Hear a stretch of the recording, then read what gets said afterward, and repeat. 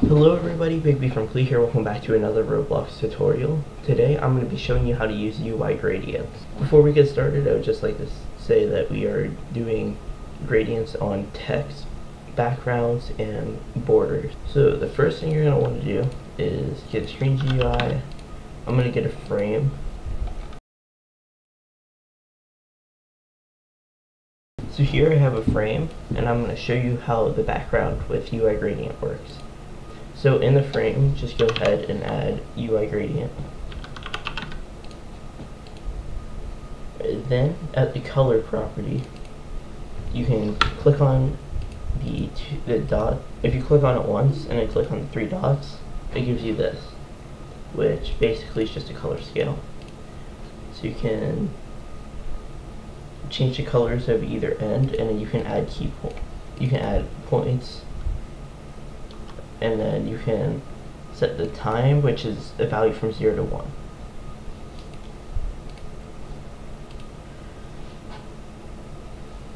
You can set the color down here.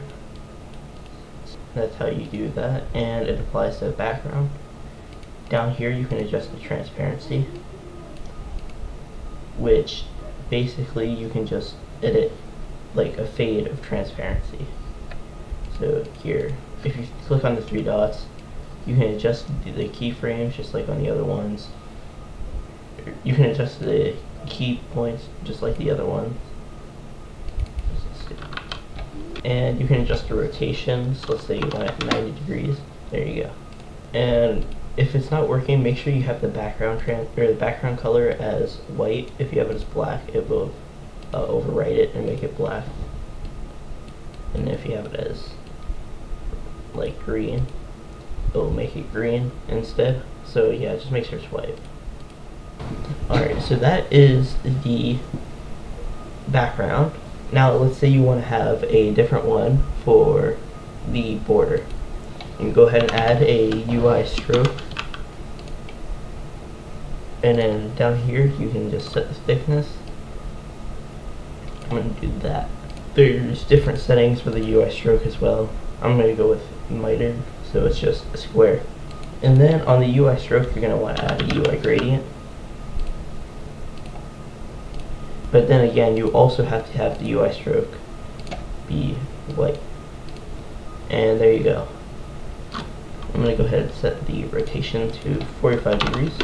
Alright, and lastly for text, I'm just going to add a text label and going to size it. Alright, so now that I have that, you need to set the background transparency to 1. And if you want it to have a colored background, then you need to have this under frame, and then color the frame background instead. Now what you do is inside the text label, go ahead and add another UI gradient and make the text color be white.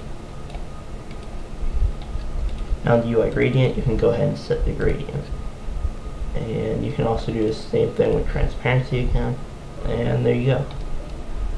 And even further, if you add a UI stroke onto the text label, you can add a border around it. And as you can see, the border still syncs with the transparency.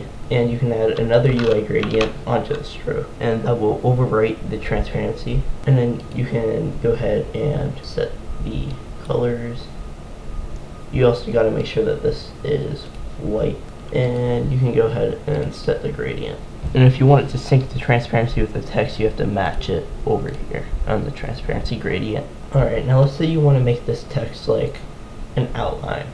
What you're going to do is set the text transparency to 1. So I'm going to go ahead and get rid of the UI gradient.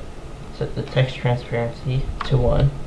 On the UI stroke, if I add a gradient and then I set the gradient transparency all the way to 0 completely, then as you can see, it is just like an outline text. Alright everyone, I hope you enjoyed this tutorial, and I'll see you guys in the next video.